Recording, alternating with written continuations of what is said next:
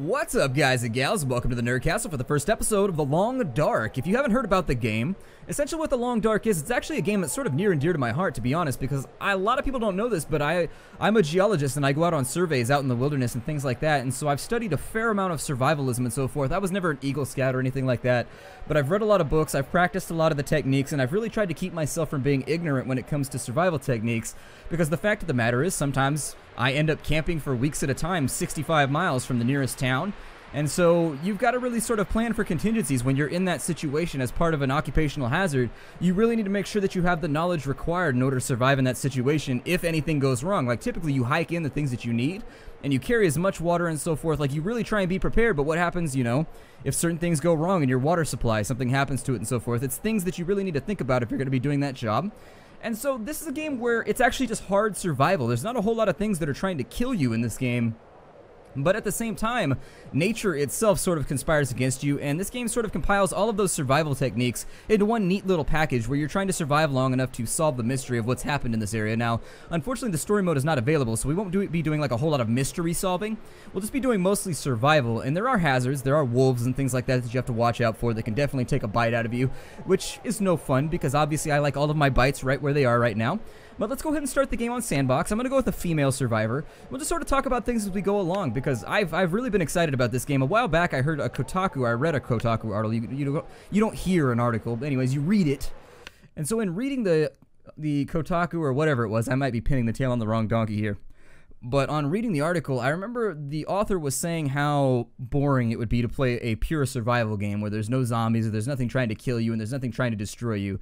And I remember fundamentally really disagreeing with that statement because survivalism is really sort of one of the ultimate tests of a human being. It's kind of one of those things where it's your brain against the wilderness, and so I feel like that's a very interesting experience, and being able to simulate that so that people can see what it's like and maybe spark, you know, some sort of infatuation with nature and just being out there in the wilderness, it's a good thing. I like being out in the wilderness. I love getting away from society every now and again and just spending a couple weeks out in the desert or out in the forest or out in wherever, and I don't like campsites. I tend to just hike into wherever, you know, like National Reserve land or something, and just like be out there. And so I always thought that that would be really interesting, but maybe I'm sort of a limited audience. So a mysterious geomagnetic storm has brought your plane crashing down into the northern Canadian wilderness. How long can you survive? That seems sort of unlikely, but I suppose... I don't know. I did a thesis paper on geomagnetism. I'm not so sure. No list of things to be done. The day providential to itself. The hour. There is no later. This is later. All things of grace and beauty such that one holds them to one's heart have a common provenance in pain. Their birth in grief and ashes. Cormac McCarthy. The Road. Okay.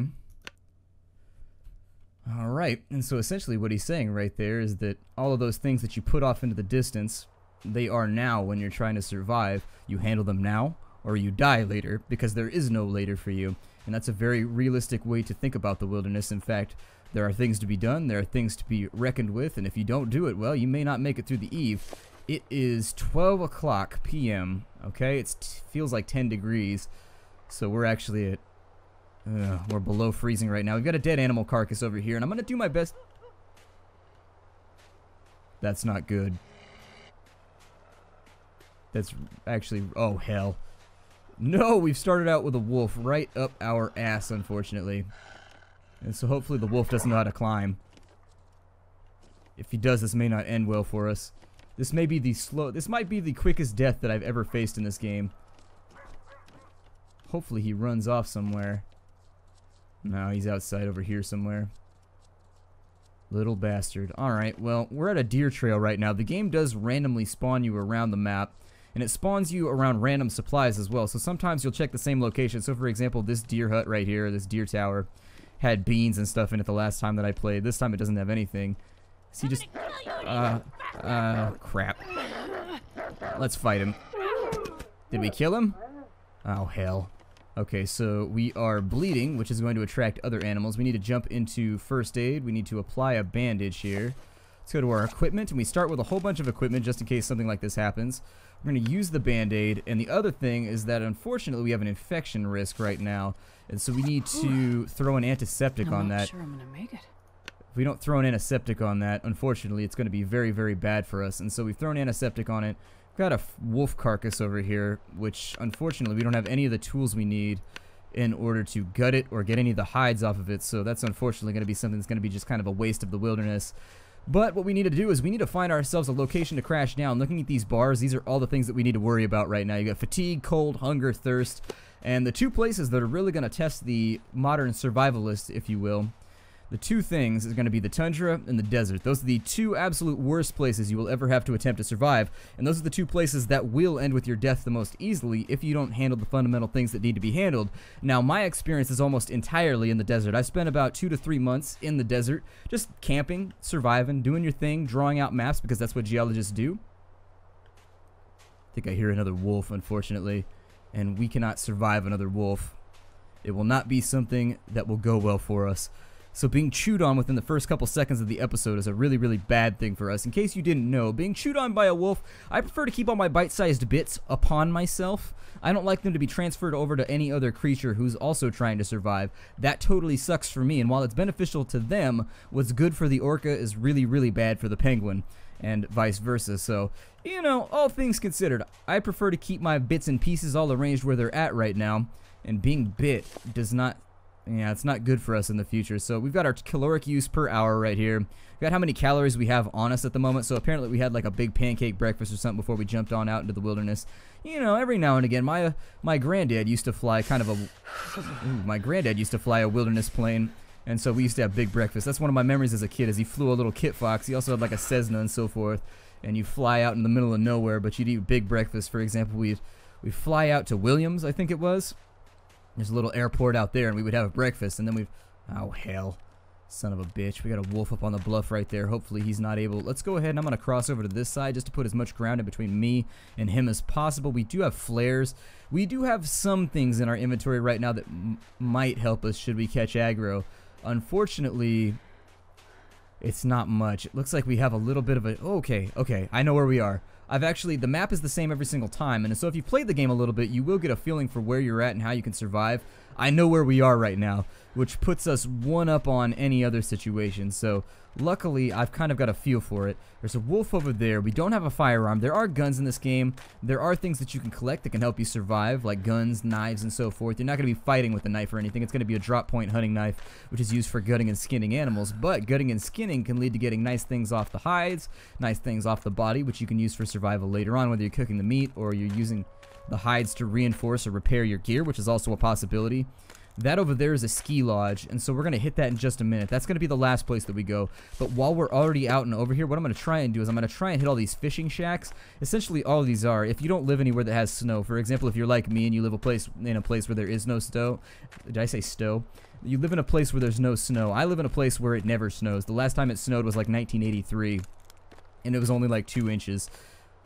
And these are fishing shacks. You basically, well, most of them have a hole in the bottom. In fact, there it is right there. There's a hole. You saw a hole right there, and you just drop a line down in. And that's how some people spend their time. You just kind of live in these little shacks out in the middle of the water, and it's pretty cool. It's pretty cool. I've never done it, but I would like to someday. It seems like one of those things that would be really, really sort of a unique experience. We've got some basic ski gloves right there. This is going to be nice. Hopefully those will help us survive a little bit longer. We got a pair of jeans that are a little bit worn down, a little bit threadbare, so I don't think that's going to be that helpful. Every piece of equipment in this game has a percentage rating. I think I just heard another wolf, or is it that one that's way over there? I don't know. Either way, I don't like this. There's a potbelly stove in here that we can use. Unfortunately, somebody seems to have taken the door off its hinges. Usually these are actually fairly airtight because you sleep and whatnot in here, as far as I understand. They're a little bit bigger too. I don't know. They usually have like a cot inside. Ooh, mittens. Okay. There we go. Let's get our fingers taken care of. So we're wearing basic boots. We're wearing basic gloves.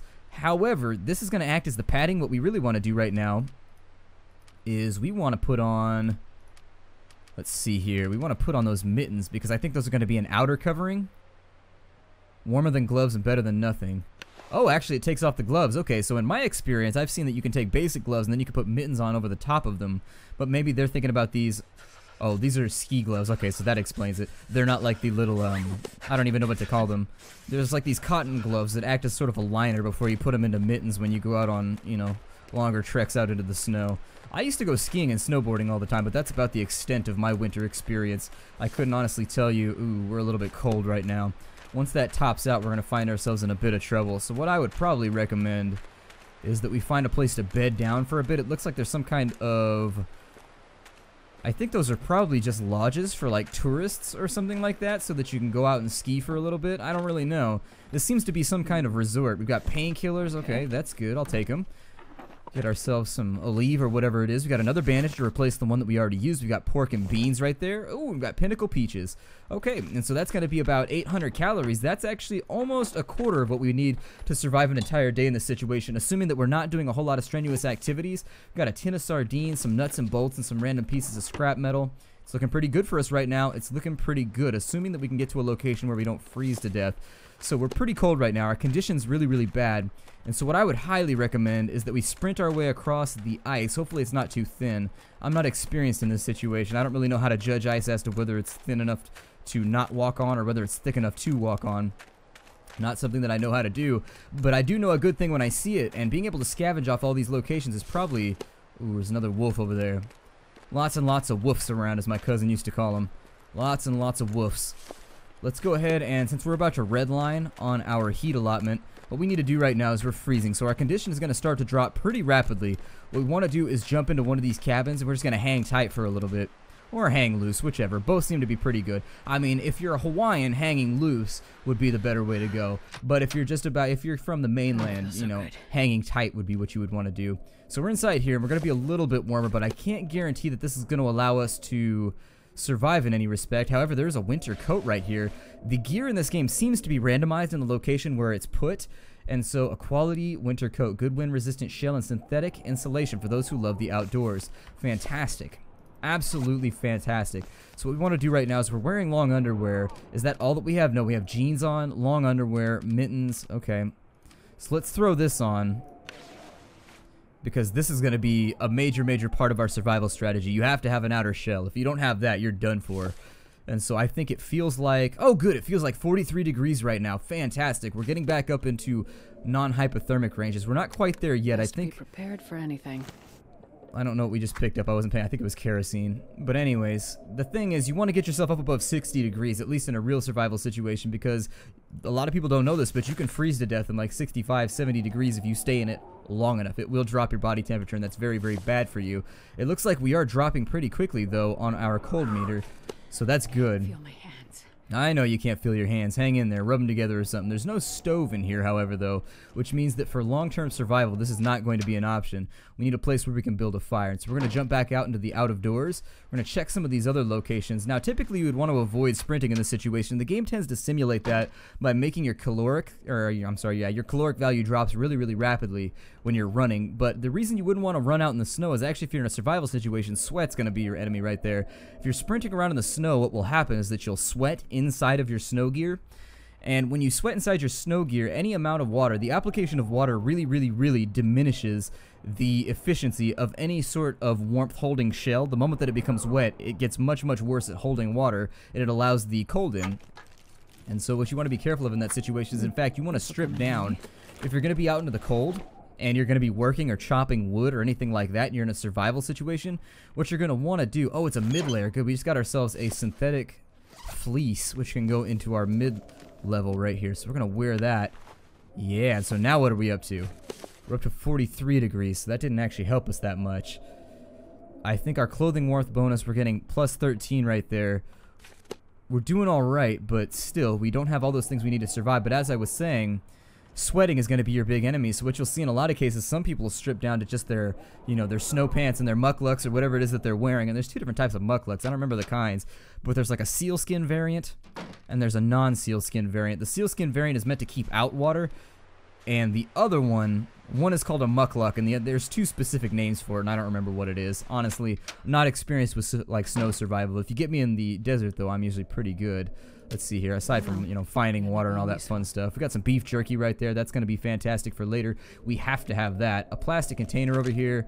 Newsprint. Actually, that's a good thing. While you might be saying, why the hell do we care what's going on in the news? We don't. We actually really don't. But what we do care about this as is tinder. I've actually found that in this game it's harder to find tinder than anything else you might need. We've got a can of soda right there. She needs first aid soon. Why? We've applied first aid and so forth. We should be fine. Well, our cold rating is dropping, so that's good. I don't think there's any...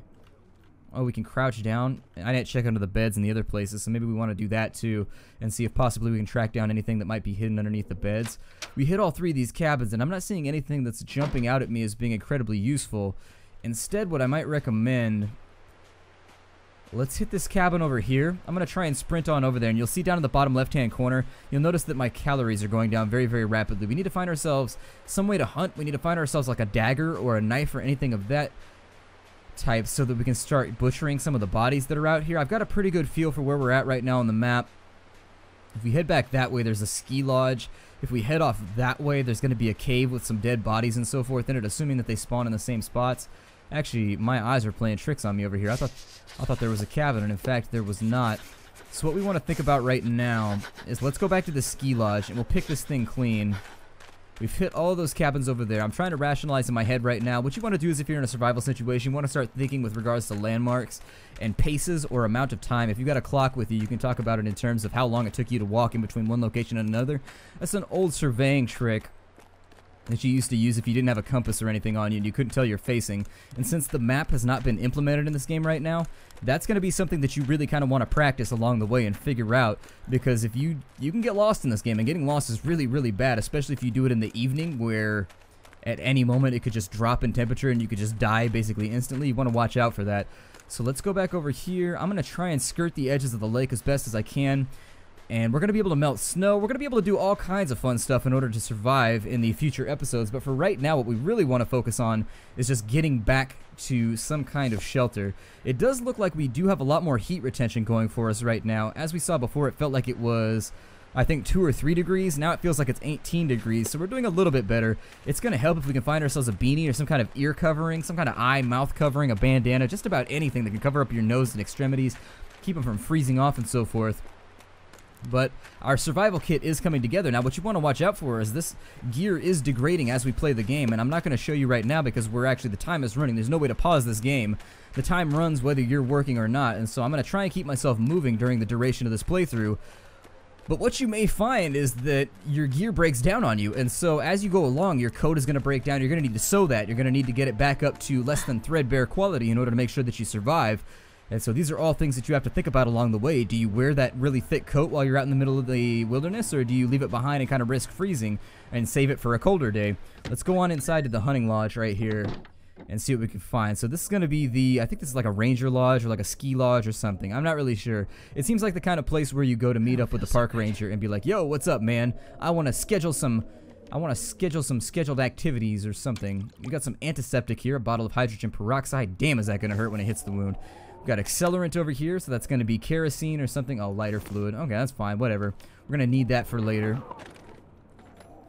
Use that old engine trick to get the fire started if nothing else works for us. Nothing in the drawers, unfortunately. Do we have anything in... Okay, so we got painkillers. And that's going to be it. And so let's rifle through this thing's drawers. It won't mind. This desk is a whore. We're going to rifle through there. And once we get done with the desk drawers, we got a set of basic gloves. Not going to be that useful to us, to be honest, because we got something better right now. We've got reclaimed wood. And so it's just kind of like busted pieces of a crate or something. But we're going to need that. That's fine. We need that in order to make the fire work for us. We need to get enough firewood in order to last through the night. And we also need to get enough firewood to where we can boil our water and where we can cook meat if we need to. Now, I don't think we're going to find a whole lot... I don't think we're going to find a whole lot of useful things in here, unfortunately. This place... The few times that I've played the game before, this place has never supplied me with anything that I 100% needed to survive. It's all just been sort of ancillary gear. It's been like extra stuff, kind of tertiary gear that's, sort of useful, but not really. We've got kerosene in here. Okay, that's fine. Got a bandage. We've got pork and beans. And so the total amount of calories that we found for the day is somewhere around 1,500 or so, which is a good thing. That's actually a really, really good thing, because if you go to sleep too hungry, this game actually like kills you really rapidly. And of course, a can opener. If you're gonna have a whole bunch of canned goods, can't make it very far without a can opener. We've got a storm lantern, a wind-proof storm lantern with mechanical igniter. It burns kerosene. Okay, I suppose that might be useful if we find ourselves navigating under the cover of darkness, although honestly, in the interest of keeping ourselves alive, my #1 recommendation to you in any situation if you're trying to survive the cold would be do not go out in the middle of the night. We've got a Summit soda over here that we're going to pick up, and so that's going to put us up to maybe 1,800 calories or so. I think we picked up another can of soda that I forgot to talk about, or I forgot to include in my tabulation, so arithmetic. It's so much fun. And then you get to algebra, and then you get to trigonometry, which I think is the most useful of mathematics. Calculus, reasonably useful. Algebra, pretty useful, but trigonometry, I can't do my job without trigonometry. And so trigonometry is the thing that I find myself falling back on just time and time again as a geologist. Just loads and loads of triangulations. Let's get down in here, and we've got nothing in the drawers. Okay. So that leaves us in a little bit of a precarious situation. It's 3:30, and the thing about 3:30 is that it's close enough to nightfall where I don't really want to go out on any major excursions right now, but at the same time, I don't want to bed down either, because obviously we've got to keep ourselves stocked on wood. And so what I think I'm going to do is let's go outside and let's forage for wood with the last couple hours, and then we'll see if we can make it through nightfall. And if we make it through the evening, what we'll try and do then is in the morning. First aid soon. You're not going to need first aid. I already gave you first aid. You'll be fine.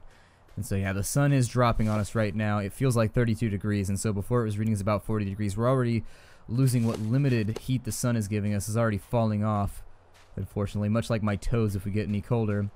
And any other, you know, pokey part of my body that... No! Wolfie! Go! No, no! Back to the cabin! Back to the cabin! Wolfie! You stop that, right? I will shoot you. I don't have a gun, but believe me, I am coming for that ass if you aggro me, right? Stop it, Wolfie! Wolfie! You cease your shenanigans, Wolfie. You cease it right now. Oh, hell. Back in the house. Why does this place have so many wolves? God. Are there really this many wolves in Canada? That's terrifying. There's a lot of... Are there a lot of these? I mean, I've camped in places where there's timber wolves down in, like, Arizona and so forth in the White Mountains, but... Are there really this many wolves in Canada? Canadians, you need to enlighten me as to whether you have, like, wolves wandering the street of Montreal or something. This is terrifying. This is awful. Let's get the potbelly stove up and running, I guess. We've got one tinder plug. We've got a couple of newsprint. We have skill at starting fires, and so there is the possibility that this just might not work for us. We've got 3 accelerants. If we really need to get the job done, we can throw some accelerant on top of it. We unfortunately didn't get any wood from this, so I may try and... Let's sneak out the back door, possibly. Because the thing... Goddamn wolves. Get out of here. Did we kill it? Oh, no, we ran it off. Okay, so we got blood loss right now. Let's apply another bandage. God, there are wolves everywhere in this game, just killing the hell out of us. And we've got antibiotics. We got antiseptic, I guess. We've got to use it. I mean, we don't have a choice right now.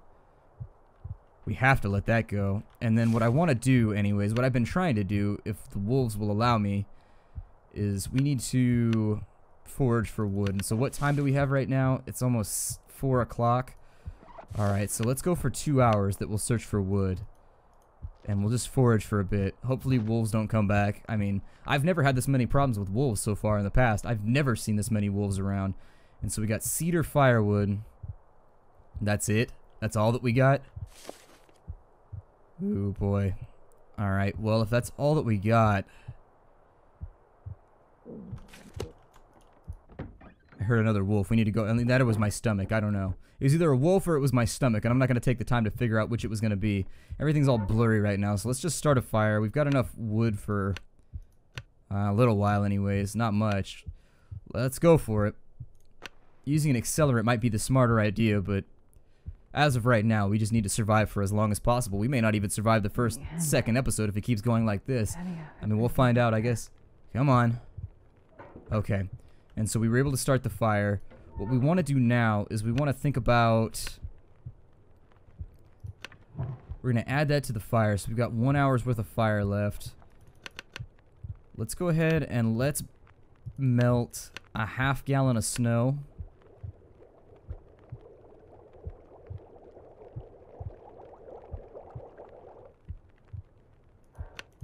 And then maybe boil a ½ gallon as well. That shouldn't take that long, I don't think. I could be wrong, though, I guess.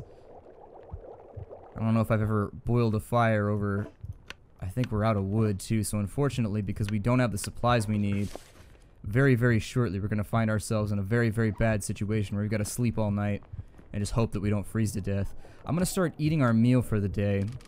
And what I would recommend is maybe... let's eat the pork and beans. Our can opener has degraded, unfortunately, and so that's just something that we're going to have to deal with. When we run out of our can opener, we're going to have to go find another one. We've got... I'd really love to space this out a little bit further, but let's just eat the beef jerky.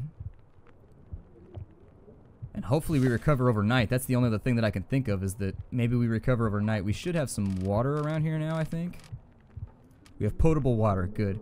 And so let's just drink a bit of that to see how long. Half gallon of water in this situation might be enough to get us by, but your average human being, you need about a gallon of water a day if you're in a high stress situation where you're kind of like doing a lot of activity and so forth. Oh good, it only costs us like 1/5 of a gallon, so that's fantastic. Good, good, good. I wish you can swap things around from either metric or imperial. I wish I could leave the temperatures in imperial but have all of the other measurements in metric. It's just because I don't feel like doing the, I don't know, the 9/14, 14/9 conversion in my head, plus and minus 32 and so forth. I just don't feel like doing arithmetic right now. I'm going to be really honest with you. I'm feeling super lazy. So we're out of fire now, which means that we are going to start getting colder. Our hunger is still the #1 problem that we're looking at right now. And so I guess we'll eat a bit more. I'm going to save the sodas for when we get thirsty. I guess I'll go for the pork and beans right now. We'll just try and get ourselves stocked up. Maybe have like 2,000, 3,000 calories waiting for us. And so there it is. We've eaten our beans as disgustingly and as loudly as possible. That puts our hunger a little bit lower. I don't really know what it's seeing as a normal caloric use in this game. I think it's probably aiming for like 2,500 a day. But we're getting sleepy now too, so let's go ahead and eat the pork and beans.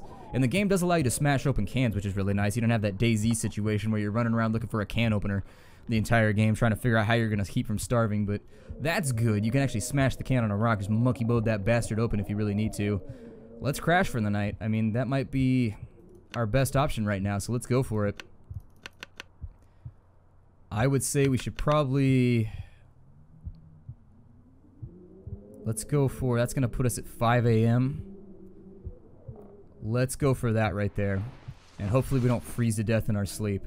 That's what I'm really worried about, is that we might freeze to death. Hopefully we heat...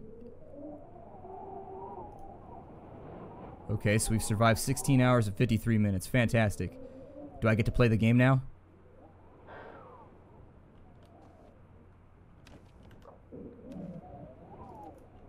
That's sort of weird. Hold on. It's not like loading the visual aspect of the... hold on. I can fix this. Reload my game.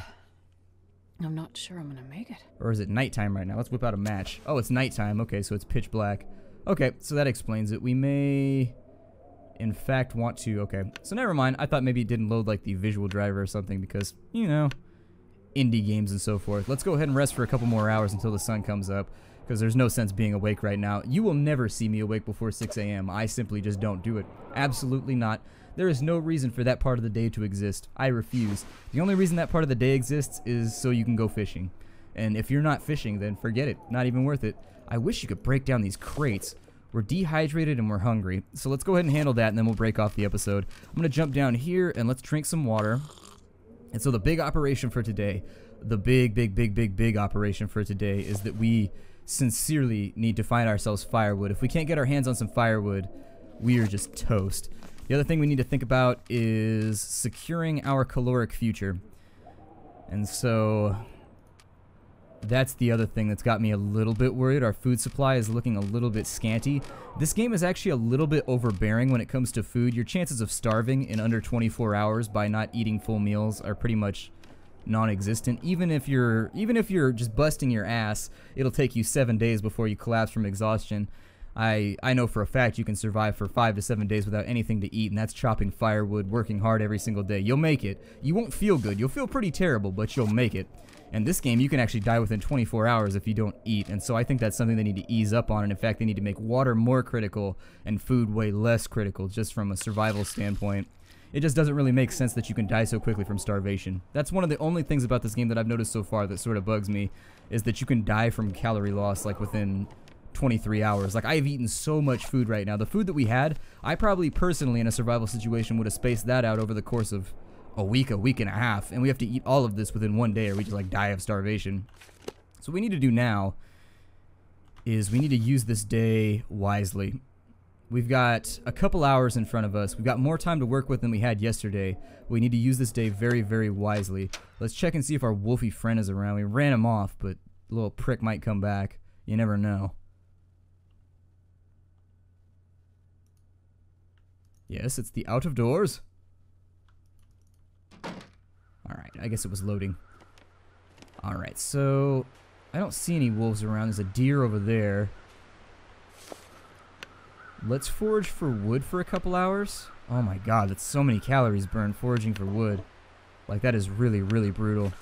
We may want to fall back on the possibility of just finding general wood then, just like things laying around. Unfortunately, you can't walk up to stuff like this and carry it back with you. I wish that you could, but you cannot.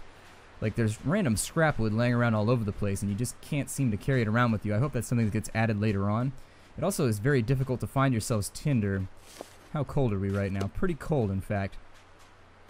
I'm going to try and go easy on my caloric supply at the moment by walking everywhere. I'm gonna need some first aid soon. But in fact, I think I'm going to break the episode off right here. So my name is Splattercat. This game is called The Long Dark, and it's a survival game that I like a lot. If we end up dying, I'm just going to play a couple of run-throughs, and we'll just see how well we can survive over multiple playthroughs. This is mostly blind for me. I do know a little bit about the game, and I've played it a couple hours beforehand, just enough to familiarize myself with the various controls, like whipping out the... Okay, so we got a wolf over there. So this might not be the wisest idea. Has he seen me? I don't really know what their aggro range is. But anyways, I'm going to break the episode off right here. I will see you all in the next episode. Take care, everybody, and as always, hi-do.